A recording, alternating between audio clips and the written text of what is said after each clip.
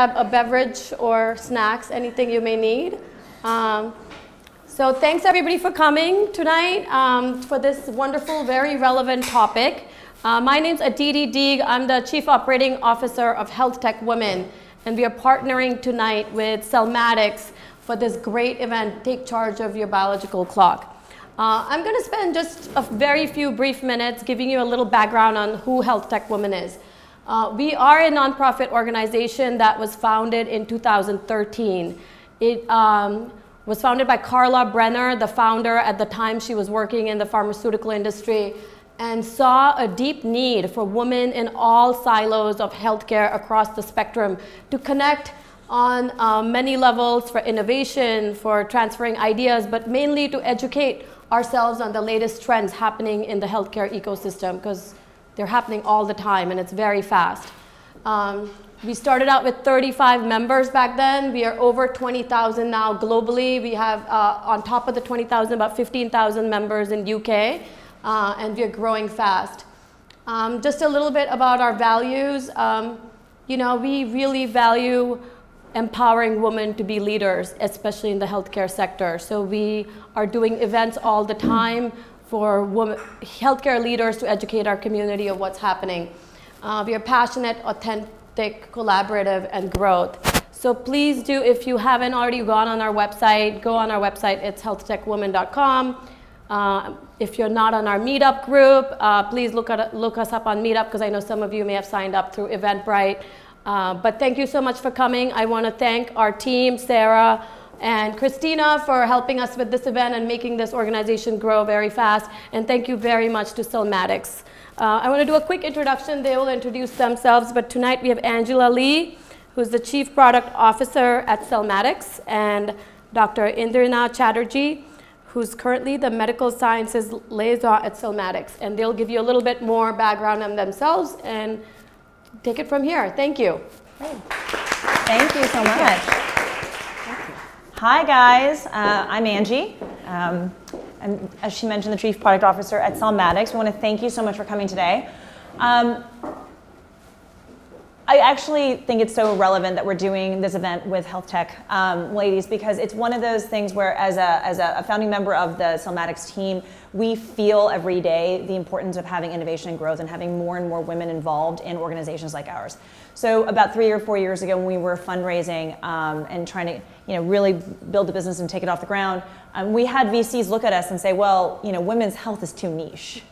And you're kind of like, well, we're only 51% of the population, so you're right. Like, it's pretty small. But what is so important about having you guys in the room and being involved in this is that there is so much innovation and so much investment happening. And innovation happens by the people who are building it. And all of you have a unique perspective to bring. And that perspective can drive investment in development of product, investment in development in companies. And so the more you're out there, you join forces with 20,000 women, members of the organization. I also want to give a shout out to the gentlemen here who are showing as much support for the organization as well. But just to say how important it is and relevant for organizations like this to ensure that there's as much innovation happening as possible. This is Indrani Chatterjee. Want to tell everyone about yourself? Yeah, so I'm Indrani and I'm the Medical Science Liaison at Celmatix. My background is that I'm a scientist by training and I do fun stuff at Celmatix. So what I do is I serve as one of the scientific resources for product development, and I've been at Celmatix for over a year now, and it's been a lot of fun. Yeah. So Celmatix is what we say that we're a next generation women's health company. And what we do is we build products that enable women and their partners to make informed decisions about their reproductive health. So we essentially have 2 products in the marketplace. It's a data analytics platform that's used by physicians in order to help and guide treatment decisions. But we also have a genetic test that we launched this year. It's the first of its kind, and it's a genetic test specifically to help women understand their fertility. Now, we have to be transparent about why we're here, because part of our mission in all of this is, we launched this product, and in doing so, our user research revealed that there was so much misinformation and education about fertility. And it's such an important thing for all of us to be as informed about their bodies and to know that we live in an incredible era where technology can enable you to make really informed decisions, unlike any other generation before us, right? And so we want you guys today, after tonight's event, to walk away with 3 goals. The first is we want you to feel more empowered and comfortable talking about your body, making decisions about your body, understanding that you are you are the owner of your body, to make an obvious statement, but that you actually have, that there are innovations in science and technology today that will give you greater control than any generation has ever in the past. And if you think about when you read TechCrunch and all those publications, we're talking about like populating the moon, populating Mars. We're talking about really lofty goals. The same technologies that exist out there to kind of recolonize another, or to colonize another planet, can be the same technologies can be used here in your world today to empower you to make decisions, whether that's big data, whether that's genomics. And those things can feel very intimidating for people walking in off the street who don't deal with this every day. But we want you to feel that you can be empowered by leveraging all of that technology and then use it in a good way, in a powerful way. And we want you to walk away with 3 concrete things that you can do today to empower any decision making in the future. Okay, that's our goal for today. So, and the one thing we want to make super clear, and that can be really intimidating to people, is that we're not asking you to make any decisions right now. No one has to make any decisions. This is just about giving you as much knowledge as possible about what exists today to be able to help you make proactive decisions, to really decode and understand your biological clock. And then from there, you can take that information and make whatever lifestyle decisions you want that are right for you. Because what we fundamentally believe is that science is only as good as the applications in which it can make a meaningful difference in everyone's lives, right? And what we fundamentally believe is that everyone in this room should be able to design whatever life you want, right? So for me, what was so important is I'm a very career-minded woman. I'm also the mother of 2 kids. I have a 9-year-old and a 6-year-old. I live in Brooklyn. I'm home every night for dinner. I try to be. Well, tonight obviously I'm not. But but what it is what drove me here, right? What drove me to this company was the growing number of conversations where people were just saying like, I can't do this. I can't balance career and life and career and family and all these things.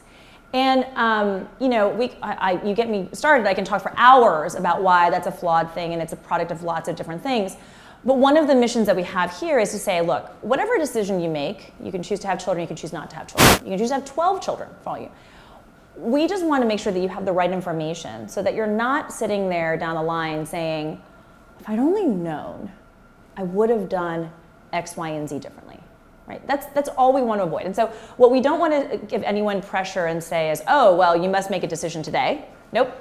The decision is for you to make. What we want you to walk away with is that gathering knowledge is not decision making. It's simply gathering knowledge, right? Cool. Okay. So this is where Indrani and I have like this act. She's the scientist, and she will tell you lots of important science things, and I will be that person that says, oh, but I didn't know that even as a 40-year-old mother of 2. I learned this here. And what we're going to do is we're going to start with Reproductive Health 101. And I don't want anyone to say like, oh my gosh, I grew up in Texas. We had no sex ed. We had no health.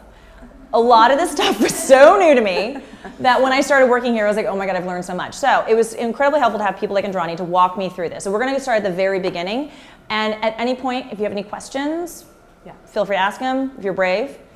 If you want to email later, that's totally fine too. But there's no silly question. Yeah. Okay. So a lot of you must know this picture from your high school textbook. So you probably know what this is. It's the female reproductive tract. But I'm going to sort of just remind you what this is all about. So this is actually a marvelous thing. So what you're seeing here is these 2 sections. These are the ovaries. This is the fallopian tube. Here's the uterus, and this is the cervix. So this is just an introduction to the female reproductive tract, right? And why are we talking about this? The female reproductive system is extremely complex, and everything happens here.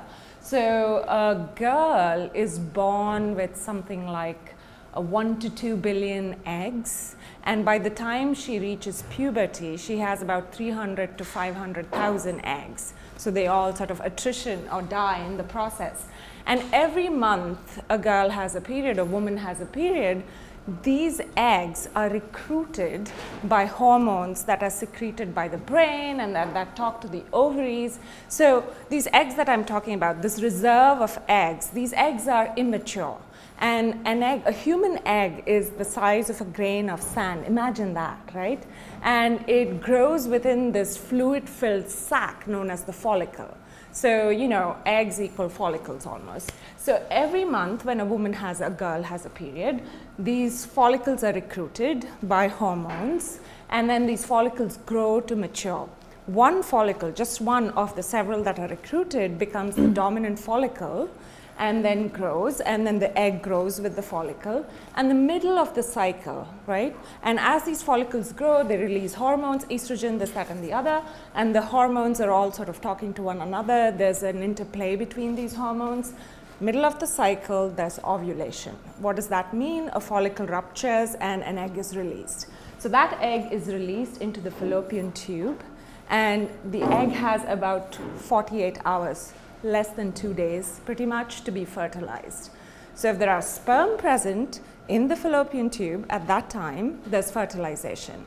If not, then the egg undergoes attrition, and then, you know, and while all this is happening, the uterus also gets ready for, you know, receiving a fertilized egg and embryo.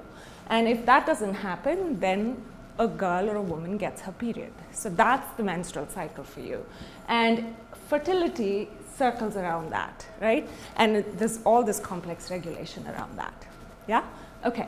So, and then of course, you know, since it's so complex, there can be lots of problems too. So there are some common sort of reproductive conditions you may have heard of.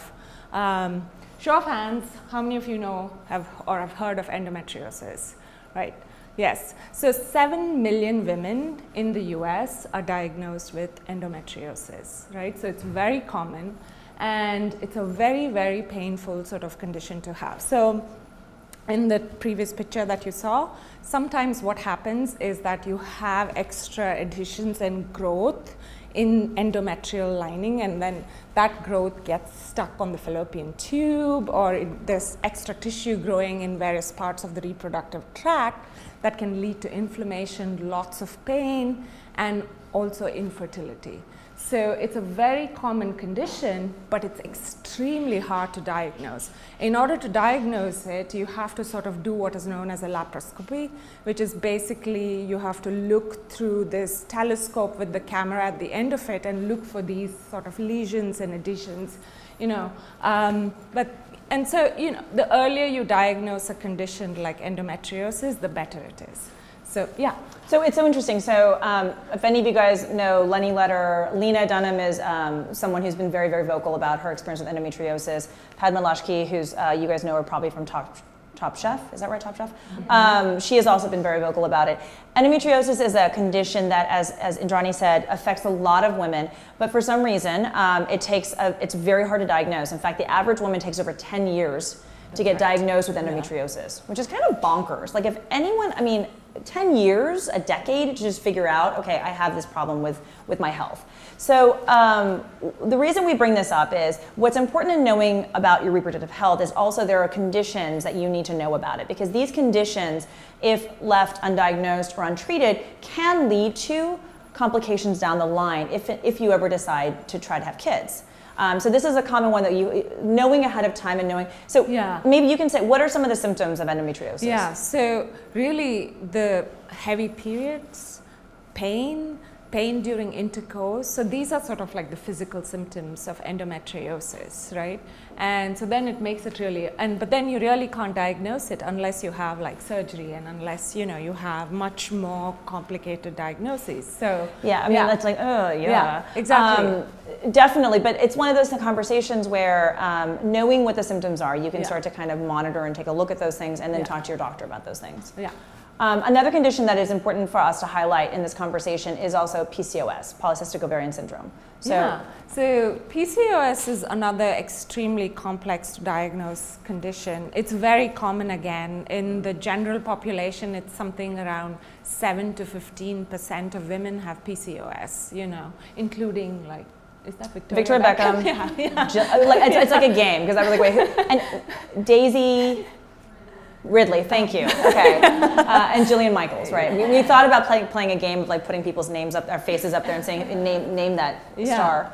Yeah, and then the reason why it's complex to diagnose is because there are many things that can be called PCOS, right? You can have a combination of things. So you could have problems with ovulation that can, result in PCOS. You can have excess of testosterone hormone, and which can lead to, excess body hair, this, that, and the other kinds of problems because of extra testosterone. Or you could have, typically women who are diagnosed with PCOS have multiple cysts in their ovaries with these eggs, right? And that can lead to all kinds of complications with fertility. Yeah. And then you can have a combination of any of these things. So the PCOS basically is like, correct me, it's basically an imbalance in your hormones related to testosterone, which we all have testosterone in our bodies, but it just means that you have more than the average woman might. And it would represent then if you have acne, if you have more hair than the average woman on your body. In some cases you might have gained weight. But all of these things, again, it's good things to keep track of, right? And we'll talk a little bit about keeping track of things in your body, because this is stuff that you can share with your doctor, and they can help you manage it either through management, through treatment. And again, PCOS, there was a recent study that was just announced that talked about how the diagnosis and management of PCOS early on can actually have longer positive impact on your fertility, right? So we do know that PCOS can affect a woman's ability to conceive in the future. The earlier you get, you address it, and addressing it is literally there might be some pharmaceutical interventions, but it's also diet. If you go into the message boards, diet's a huge thing, exercise is a huge thing. The things where you all know you should be taking care of your body in those ways. Yeah, those are all things that actually contribute to making sure. I think something like 45% of PCOS cases are like metabolic weight issues and things like that. Absolutely. So yeah. Cool. So what we all know, if you guys have spent any time in a nail salon getting your nails and reading women's mags, because I'm sure you guys never read these on your own normally, it's just because you're forced to read it in a nail salon, but never in real life would you ever read these.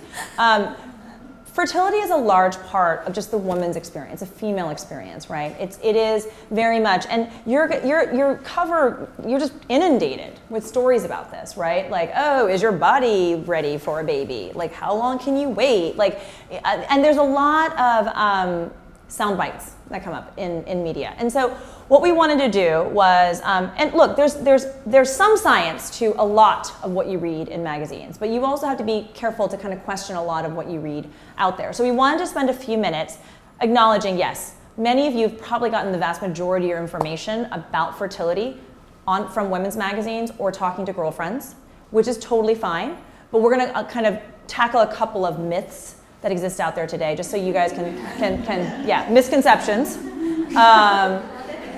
And so the first, whoa, wow.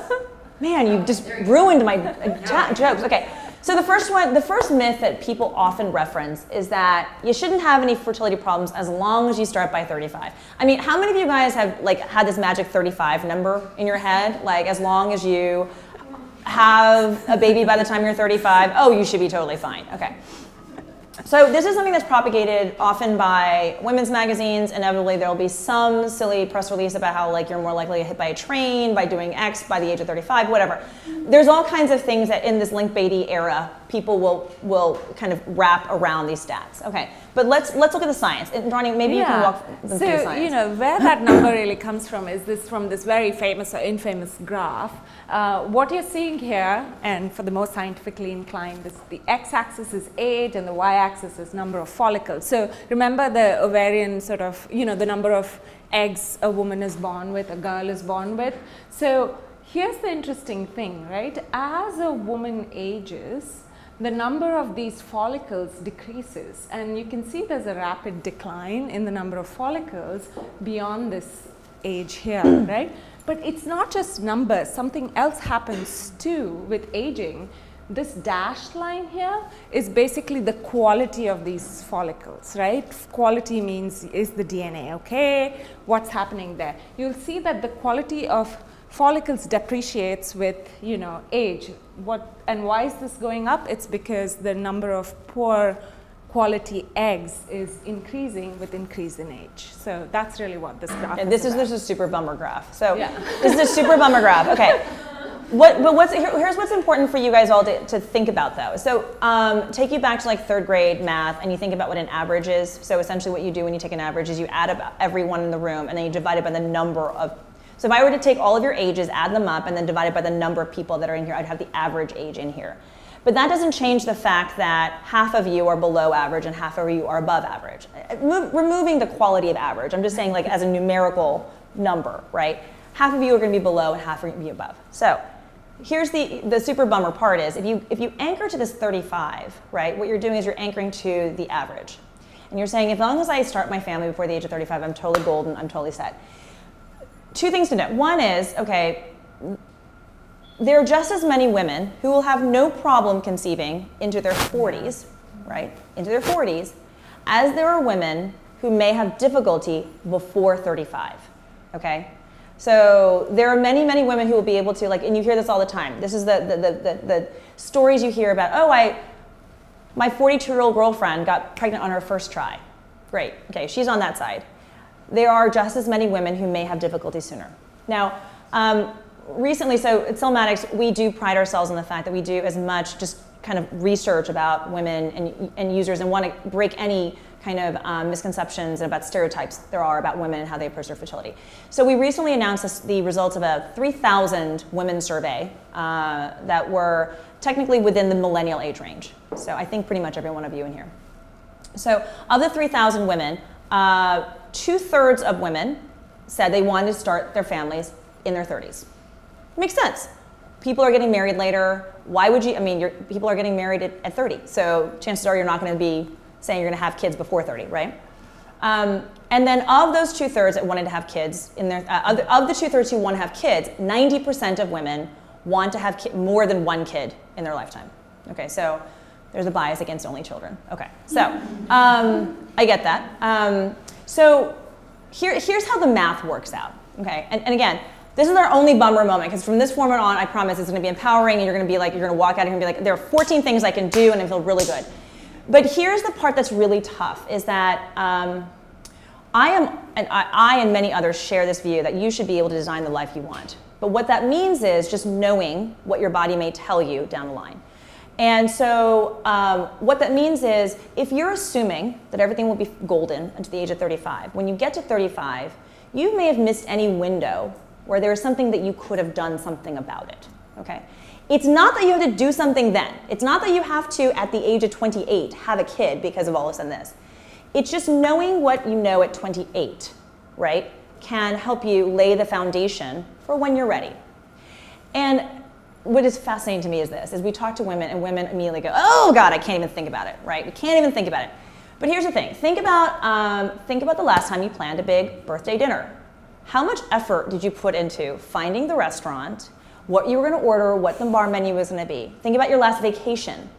Think about the sheer amount of effort you went into buying the tickets and making sure you got the best price tickets, the perfect hotel, the perfect activities, the perfect playlist for when you're at the pool. You do, in all aspects of your life, you probably do much more planning than you are conditioned to do with your reproductive health.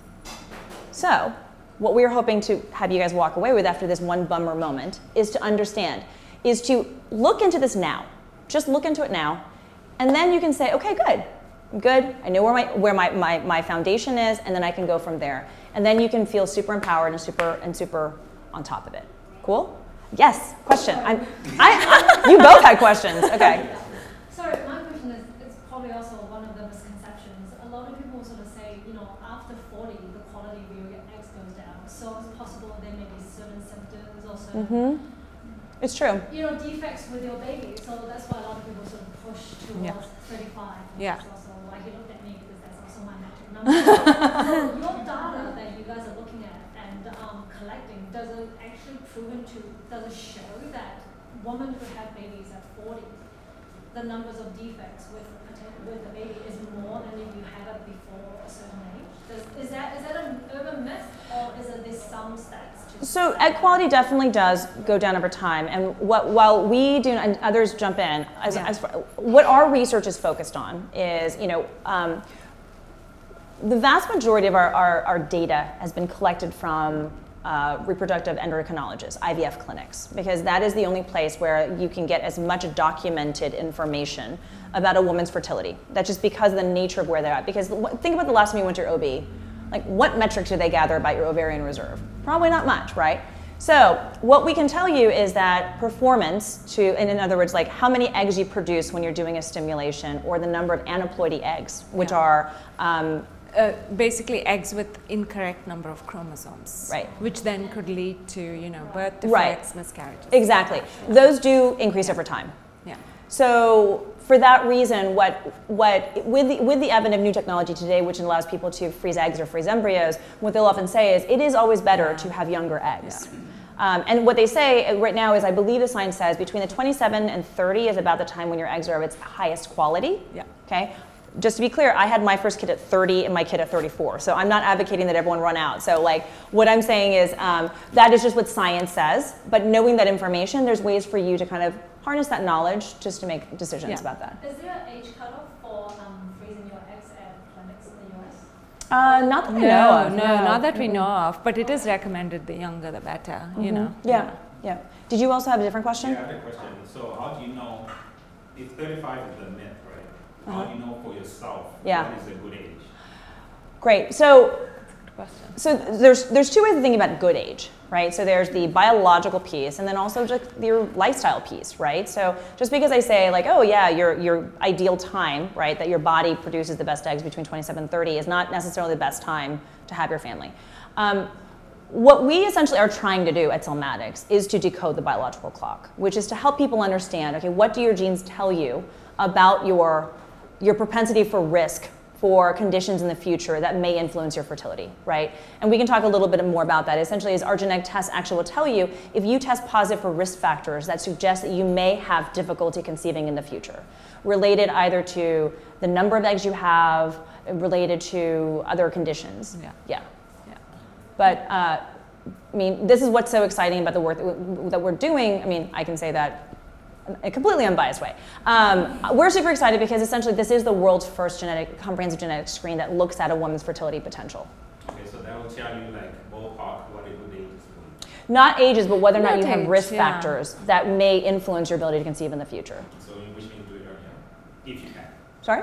So that would mean do it earlier if you can. Yes. If you're going to. Yes. Yeah. I mean, my plan is when my daughter turns 22, she's taking this test. It's like I have this vision that one day, like, you know, egg freezing will be part of your graduation package. But anyway, that's just my vision. There were other hands that went up. Yes. Yeah, on the same line of the genetics, like my mom didn't have me until she was 37, which is crazy. I'm 30 now, so to think about like that day and age did. Yeah. People were having kids when they were like 22. Right. So like, where does like her fertility, like those genes in comparison to like me?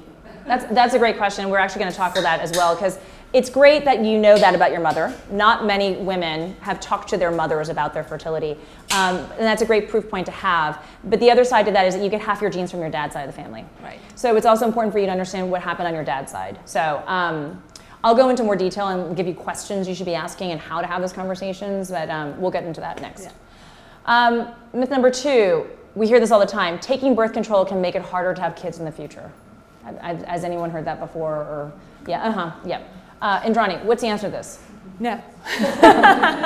The simple answer is no. Yeah, it's a myth. But what birth control is really doing is preventing ovulation. So that's really how birth controls. They're a combination of progesterone and estrogen, which are like hormones, and so really what birth control is doing is that preventing ovulation, so then there's no fertilization and then you're okay, right?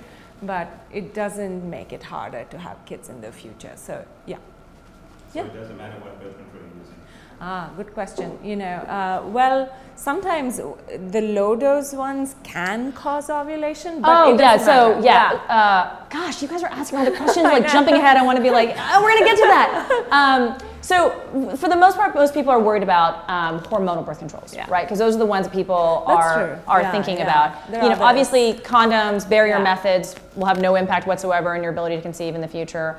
There are no studies that show that there's a long-term effect of copper IUDs. So for the most part, universally, Now, the research, the science has shown is, I mean, we have some other scientists here from Celmatix. Does anyone else have anything to add here?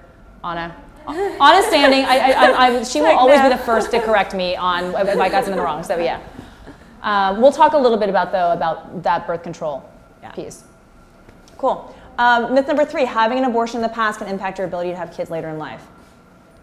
So can I ask a question about the second myth? Oh, yes, yes. Sorry, I jumped ahead. Yeah, no worries. I just wondered, so some of the stuff I've read, which might be mythical, has been that the reason that people say that taking birth control can affect your ability to conceive later is that it throws off your body's like natural rhythm and things like that. And then like if maybe because like just of the way that we live life and like, now. You know, it's funny, my OB told me that when I told her, I went and talked to her. I was in grad school and I was like, I'm thinking about having kids in the next year. She's like, oh, you should get off your birth control pill.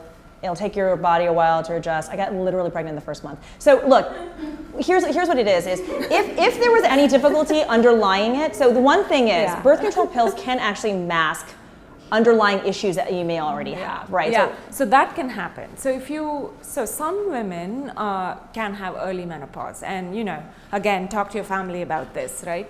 And if you are one of those women who's predisposed to having early menopause, then birth control can mask that, because you just don't know like how regularly you're ovulating, or you just don't know what your regular cycle is. So it can be masked because of birth control, and there could be problems because of that. It's not directly caused by birth control, but it's indirect in some sense. So that can be one issue. Yeah. But in terms of any large-scale studies, none have shown no to have a correlation in the long term. Could it be different per person, like by an individual though? I mean, Well, I can't say no, right? Like, I mean, the whole premise tonight is the fact that you should be making personalized choices, right? And in terms of what studies have shown for birth control, it will not have an impact. Now, I will say, if that is something that is concerning to you, or I don't want to single you out, to anyone in the room, what I would suggest then is there are other birth control methods out there that are non-hormonal, right? Copper IUD is a very good, very reliable method that lasts forever. There are other methods that you can use in order to alleviate that. Again, sharing as much information about myself as I can. I made the choice to stop using hormonal birth control pills after I had my second kid. And it was a lot of things. It was like I want to understand how my body works. I started here. I was like, oh, I just want to see what happens. And it was, it's a choice that you can make. And so if you have any reservations, see what happens, right? Try that out and see what happens. Yeah. Yep. Sorry, I actually learned in school that hormonal birth control, like the pill or hormonal IUDs and stuff like that, can actually help with your fertility once you go off of them, because they help to some extent stabilize your hormonal levels, and also they do stop ovulation. So you have Actually? Yeah, that's another myth actually. It's not like you have, so it's very important. So remember how I was saying that these eggs that we have, they're immature, and immature eggs cannot be fertilized. So the whole process when a follicle grows, every month of the cycle, the egg goes through a process called as maturation. So, even when you're on the pill, or if it's hormonal birth control, these eggs are still undergoing, maturation. They're just not, you're just not ovulating in the same way. So, it's not like you have more eggs left over or anything like that. Because I think even for me, visually, I imagine I had a ton of just eggs just sitting there, in a sack waiting. And it was it was dispensed in a cereal dispenser, right? Or a Pez dispenser. No, it's not like that, because your body actually kind of matures them through a series of hormones each month. Now, the benefit of birth control is for if you have endometriosis, if you have PCOS, it is often used as a way of leveling your hormones so as to manage the symptoms. So there are health benefits. And again, I am not a doctor. We are not here to provide clinical advice. My legal team would be very happy to hear that I said that. Talk to your doctor about these things, because it is very personal and they can tell you a lot of that information. So one thing that's important to remember about this is that even when they're doing fertility treatment, they sometimes use birth control to set somebody kind of on a clock in a way. You can start your birth control, it sets the cycle at one point, and then they can use that sometimes to start to time things. Did you have a question? Yes. Yeah. So if birth controls can, mask the underlying issues that might be developing, is there a way to test or determine if somebody's body is going through them without even knowing it? Many times with things like endo and PCOS, you'll see symptoms earlier on when you're younger, and so even before you're on birth control. The other thing that you can do is, again, our test actually reveals if you have genetic markers for those things. Yeah, I feel like this is turning into an infomercial, but yeah. So myth number 2. Myth number 3, having an abortion in the past can impact your ability to have kids later in life. We hear this all the time. This is not true. Now, with any surgical procedure, if you have scarring or risk of scarring, right, those types of things, those kinds of complications could impact. But simply having an abortion, using the morning after pill, using RU486 will not have a lasting impact on your fertility, no matter what some people tell you. Okay. Myth number 4, taking antidepressants will interfere with your ability to conceive. Indrani? Yeah, so SSRIs, common, antidepressants, so they suppress libido, and then, you can have sort of indirect effects because of that, but none of them will actually, there's no evidence to show that they actually decrease fertility in any way or your ability to conceive. Yeah, if at all, it's indirect. Yeah. Okay. Cool. Yeah. So we're talking about myths. Here are the things that actually can affect your fertility. So your age. So we've already talked about this. As you get older, egg quality starts to decline, as does the quantity of your eggs. Family history. Someone mentioned back there that their mother has a fantastic fertility history of proof points of being able to conceive into their 40s. If you have a family history of a mother who took longer or suffered miscarriages throughout the journey, that can also influence or may be a telltale sign of what may lie ahead. I don't have to tell you this. Smoking is bad for you. Big surprise, news break. Okay, smoking is bad for you. You know this. It's bad for you in many ways, including on your fertility. Sexually transmitted infections, excess weight gain or loss. So either direction, really, really unhealthy for your body. So just keep that in mind.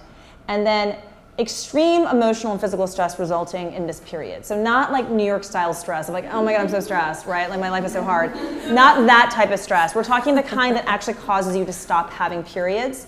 And then that type of stress may influence your longer term fertility. Any questions on this one? What about alcohol?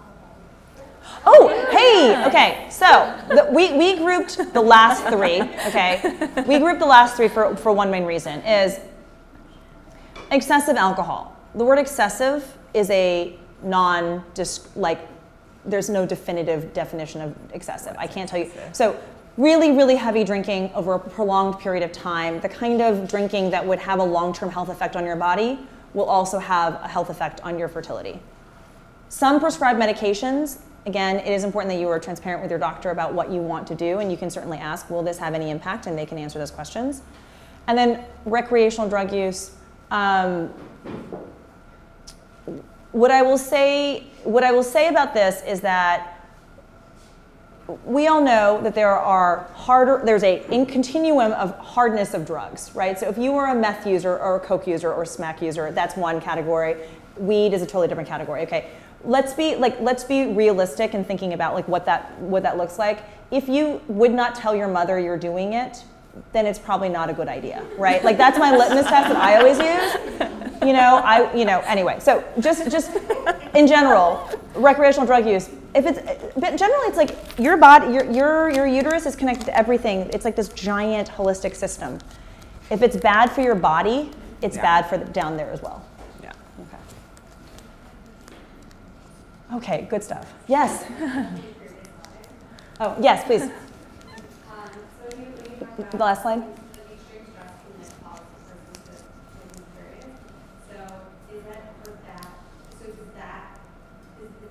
Just for that one. Or is it like after the person gets through that traumatic experience, will they have?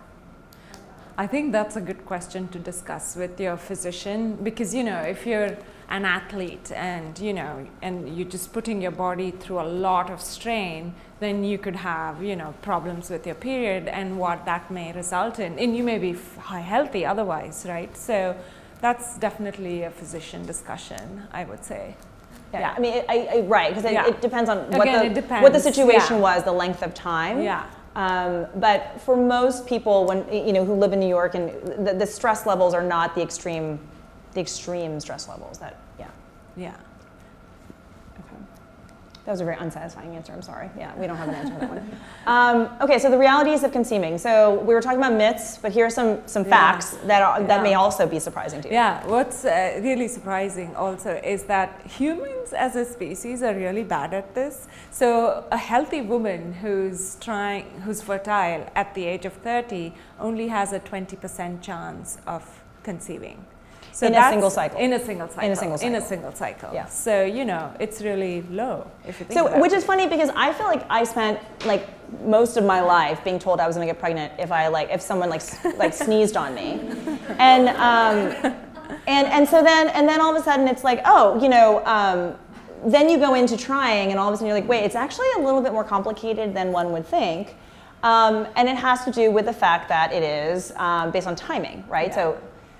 So again, remember that ovulation thing that I was telling you about? So there's really a really short window when this egg has to be mature and has to be in the fallopian tube, and you have to have sperm present there, and then maybe there's fertilization, maybe there's not. Right? So so it's a really short time window. And so really timed intercourse is something we talk about a lot when someone's trying to get pregnant. Timing is everything. Yeah, timing is everything. And also I did not know that you fertilize the egg in the fallopian tube. Yeah. And then see, I'm not the only one. You guys are all looking puzzled. So you actually fertilize in the fallopian tube, then the fertilized egg moves down and attaches to the uterine wall. Okay, which is not what I thought. So that essentially means that the sperm has to swim all the way up there, fertilize it, and then come back down. Yeah. Now, the other thing to know is that there is a stat that says that a very large percentage of, even if you get fertilization, a very large percentage of fertilized eggs never implant. Okay, these are, so with pregnancy tests now, they can sense so early as to and what they often sometimes refer to as biochemical pregnancies, right? So it's like they sense the hormones were starting, but it just didn't attach there. Yeah. And so that's actually a very common part of kind of the experience. And so it was surprising to me how hard it actually is for us to procreate, which makes biological sense because having a baby for us is a much more intense experience. And you're not a puppy that has a litter of 7 puppies, right? You want this to be hard. Otherwise, or harder, otherwise you would end up with 7 children. If you want 7 children, it's fine. But that would be... It's a lot of energy on the body. It's a lot of energy on the body. Yeah. So, yes? I get these targeted ads on Instagram saying, check your temperature and you'll know if you're fertile that day. Is that an effective birth control method? So natural family planning, people use it all the time. Yeah. When you are trying to conceive, basal body temperature and fluctuations in it can suggest when your body is releasing an egg, and then you can have timed intercourse at that time. And then, and the thing to remember too is that, fertilization is as much a male, it's as much on the woman as it is on the man. So there can be 50% of infertility in the world is actually related to male factors. But basal body temperature is a very widely used mechanism for our metric used to kind of time ovulation. Yeah. So is your temperature so much very different during your entire cycle that you can track it? You can actually track it. It's like 2 degrees. Yeah. 2 degrees higher. But it can often be something that temperature is temperature. So if you went on a run and then just took your temperature, it will be different. So it has to be a very, very accurate process. Yeah, so many times, so people who practice natural family planning will often take their measurement first thing in the morning when they first wake up, so that because you've been sleeping all night, and it's a more even time. If you take it at the same time every day, then you can at least have a measurement of it over time. And again, it's all of these apps and wearables that they're selling now to do basal body temperature and stuff, what they do is they say that there's a training period where you have to kind of condition it to say, okay, here's what my typical temperature looks like, this is the path it follows. And then what they can do is start to search for irregularities. It's a big data kind of analytics thing. Yeah. Yes? I've seen these ads too, this company part of it is that they claim that you can't get pregnant if you're not ovulating. It's true. It's true. Like, but it's not a reliable method of birth control for most Well, women. okay, it is interesting. Yeah. Actually, is that the next one about the What? the birth control? Yeah. So it's like you just punted that up to me. The other part to this is that your birth control is not nearly as perfect as you think. So there are pills out there that are low dose estrogen pills or low dose mini pills. Mini pills, low dose progesterone. Yeah. And those are, so the way they can do low dose is it essentially means that your metabolite, like it gives you such a small dose that you will metabolize it 24 hours. So you have to take the same pill at the same time every single day. Yeah. So what that means is there's a failure rate in there. So there was actually a study recently that showed that withdrawal can be as effective as some birth control method, like birth control pills. Similarly, using that method in conjunction with natural family planning, which means you just abstain the 2 days or 3 days during your fertility window, can actually be effective. I'm not advocating for this, just to be clear, but it is something that is widely used as a mechanism for birth control. Yeah. One thing I will add to that is that sperm can live in the uterus for 7 days, so it is a larger window. Yes. 2 days. Good point. Yeah. Yeah. Do you have a question? So to the extent that women need to know, like you started by saying today is about knowing about Yep. you can decide later. To the extent that you need to know as much information as possible. To what extent are men responsible for infertility in a couple? So male factor is actually responsible for as much as 50% of the cases. Yeah. So in as much as, there are things that you can certainly do if you're male fertility. I am not a male fertility specialist, but what you can do is there are things that you can do to ensure your longer term health, which are things like, it has Smoking, to do all those smoking, things. alcohol, Yeah. many of the same things. So be good, be kind to your body, and then also has to do with like not having your laptop on your lap all the time, not carrying your phone in your pocket. There are these things that they say do relate to sperm quality over time. Yeah. I don't know how much of that is true, but what I would suggest is if you have specific questions about that, there's we can point you resources online that are great. Yeah. Yeah. Oh yeah, but men are equally responsible. Just to be clear. If not more, right? If not more. No, I'm kidding. Okay. Cool. So we talked about clinical stuff. Let's talk about genetics. Genetics. Genetics, Yeah. So what do we know about genetics, right? There's a huge fertility. It's in your DNA. It's true. There's a huge familial component to fertility. So that's why talking to your family is sort of important. All of us, as humans, we're all very sort of similar. But then, there are all these subtle differences amongst us. And then, just by talking to your family, you'll know a lot. You can find out a lot, and you can sort of then make decisions based on that kind of knowledge, right? So what do we have next? Yeah, so if you just think about genetic traits, right? We all know that height is a genetic trait, right? So, but then again, there are things that we know are simple. For instance, that by simple I mean they're controlled by just one gene. So curling your tongue, lots of people can't do that. So that's a simple trait. I know every one of you is trying it. Yeah. And tasting cilantro, that's one single gene. Some people apparently taste cilantro as soap. So that's one gene. I think hitchhiker's thumb is another one. There are several of those, right?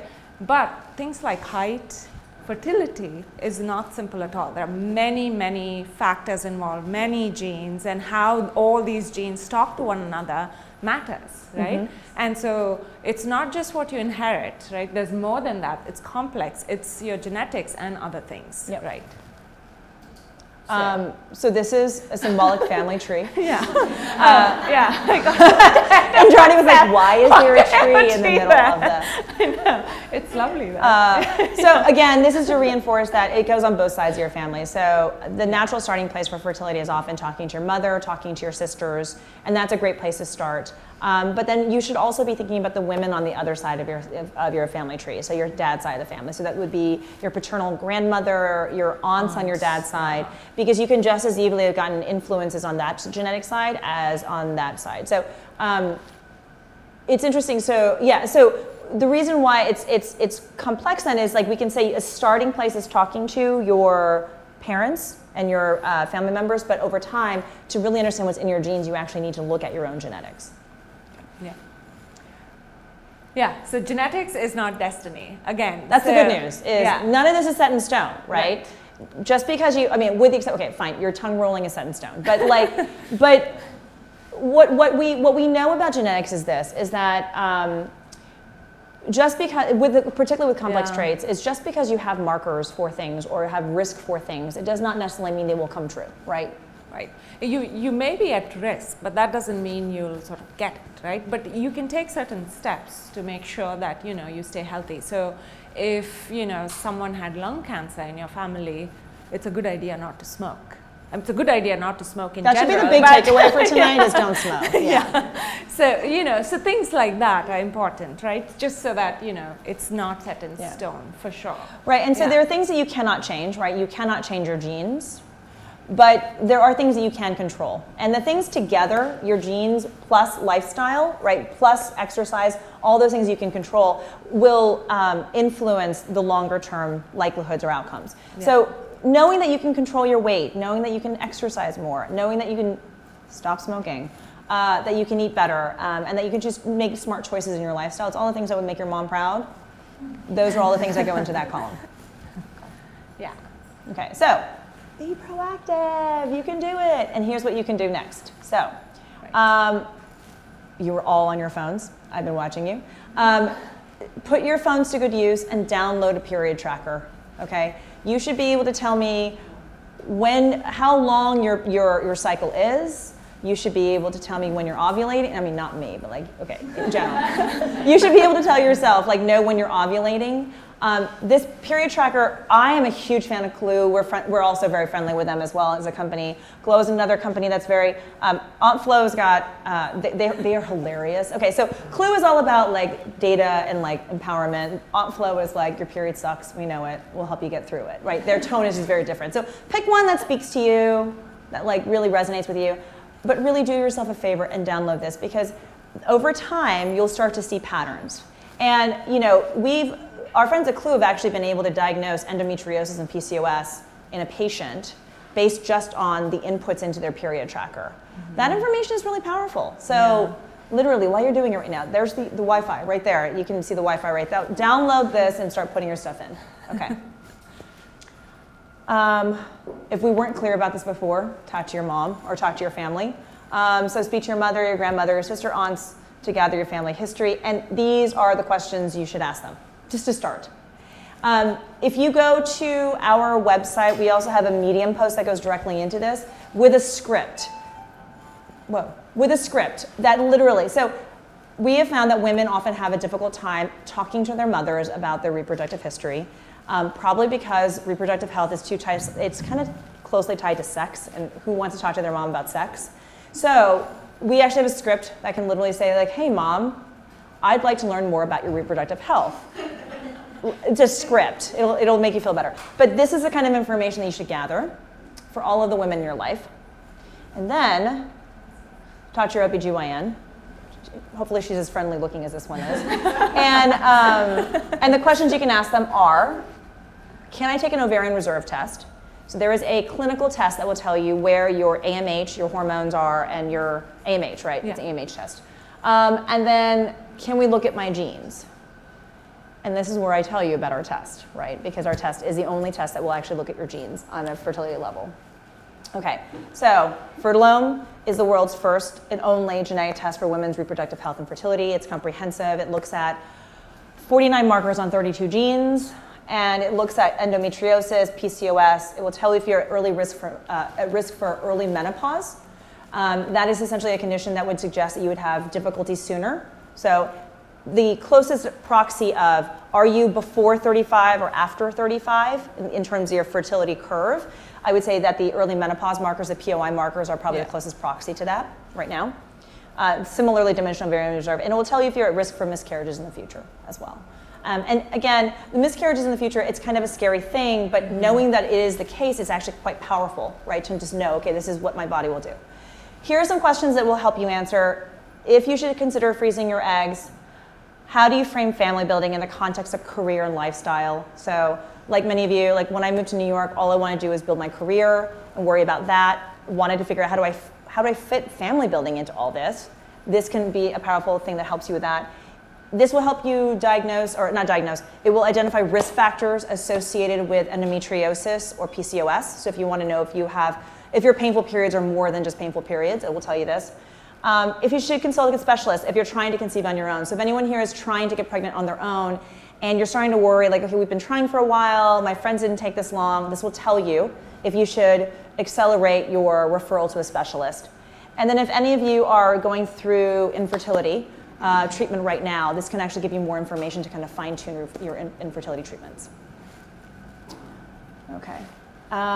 So I'll just quickly go through some cases, So these are stories from patients who've taken the test, just kind of how they use the test and how it helped them. So this is Nicole. Nicole is 29, and Nicole wants to have a big family one day, right? And so she's considering what she can do today in order to plan for the future. So Nicole took a test. She took a test, and it turned out she was positive for 2 markers. One was a marker for what is known as repeated pregnancy loss, and the other one was a marker for primary ovarian insufficiency. So what does that mean, right? Primary ovarian insufficiency means that you could be in the path for early menopause. That puts you at risk. And then repeated pregnancy loss means that you could have problems. You know, remember Angie was saying there's that whole process of implantation that happens after, you know, an egg is fertilized, so you could have problems at that stage that could lead to miscarriages. So given that information, Nicole then talked to her physician and decided to do egg freezing. She'd come in thinking she'll do a round of egg freezing, but I think knowing that, she realized maybe she should do like 2 rounds of egg freezing. So every time a woman goes through egg freezing, she has to, you know, go through a process where a physician will give her certain hormones. So instead of having just 1 follicle growing during her menstrual cycle, she can have several, and then they can then retrieve those eggs and then freeze them for, you know, it's just a banking process. Okay, so that's Nicole's case. This is Maxine. So Maxine, she is a classic example of someone, she and her husband, we were both very invested in their careers and just wanted to know, could we wait a little before we had kids? Turns out that she actually does have markers associated with potentially having a curve that's shifted left and a little bit earlier. And so they decided to start a family earlier, just based on that information. They decided to start trying earlier. And just having that information meant that, like, okay, it's a question of, okay, do we try earlier, or do we prepare ourselves for IVF or some type of fertility treatment down the line? So it's a choice that anyone can make. Natalie. Natalie, painful periods. She had painful periods and wasn't sure what was causing them, wanted to know if there might be something more. Turns out she has markers associated with endometriosis. So that actually helped her physician kind of plan a path around this and helped her. The large part of just knowing there's an explanation for what you experience these months can be an incredibly powerful piece of information. So that was very helpful for her. Yeah, and some women don't even experience the pain, but may have endo, and then may have problems with fertility. So, you know, this is just, you know, another case, And then Stephanie is our IVF. Oh, yes. So Stephanie, unfortunately, was having difficulty conceiving, and she began infertility treatments and failed 2 cycles of infertility treatments. She took a fertilome test, and it revealed some additional subclinical information that her doctor didn't have. So there's what's called clinical information, which is the stuff that you can observe in your body through existing tests. With this particular patient, they discovered several markers or information about her uterine. So, you know, one of the ways physicians measure, you know, fertility is by measuring hormones. But then, you know, hormones fluctuate so much, right? So when this patient, Stephanie, took the test, she had markers, several markers. She had markers for repeated pregnancy loss. She had markers for repeated implantation failure. So lots of things going on, right? And so then with that information, her physician actually changed the able to change her protocol, and she is actually our first fertilome baby. So we helped a woman after several failed cycles actually get pregnant. So that concludes our conversation, but certainly, does anyone have any questions? We're gonna stick around, so you guys can totally, yes? So I know that about the sperm being like 5 days or 5 to 7 days, but I have never heard really, they say, or I never heard that an egg lasts 48 hours. I heard like 12 to 24. Yeah, I mean, it's a window, you know, from like 12 to 48. I mean, that's a window, so, you know, it varies. Yeah, it could be. Yeah. Mm-hmm. Yes. Oh, yes, go ahead. Yeah, I guess it's like after you take the test and results come back that something is off, and then you find out it's like $20,000 or $30,000 to do whatever. Mm-hmm. Yeah. You're single and you're not ready to have kids yet. You're starting your career. Like, what's the next step from that? Right. So that's something that we hear a lot, right? So there are a growing number of centers in the, so say you are a single woman and say in the, you get a test result that suggests that you may want to, say example, freeze your eggs. In which case then, there are several centers throughout the city that have made it more affordable over time in order to do this. Because as it's become more and more common, which speaking from pure economic terms, there's more competition in New York City, which means that there's more clinics that are popping up. We can actually provide to anyone who is interested names of centers in the city that do offer really great financing plans that enable you to do this. And I think what we have heard a lot of is this, is that the information can clarify whether or not a cost is worth it to the patient, right, to the woman who takes the test. And what we've heard is it can either be self-financed. We've also heard that a lot of parents get involved in this process, and because they also want to help in this process. So if that's something that's available to you as well, you can have an open dialogue, because we hear from lots of people that that's often a path that others can use. So. How much is the test? The test is $950. So there's financing on the website that allows you to do 3 payments at 0% interest. We have also included a $200 voucher in your bag, along with physicians in the area that provide the test. So you can actually use the financing with the voucher, which means that you can split it up for like a cost of a New York City dinner for 3 months. What's your experience with insurance coverage? We do not have insurance coverage right now. So we launched in January, and unfortunately the payer cycle is just a little bit unwieldy, if you guys can imagine, with insurance companies. So right now is out of pocket. To that point though, if you have an FSA or an HSA, depending on the one, You can use it, You can use that, yeah.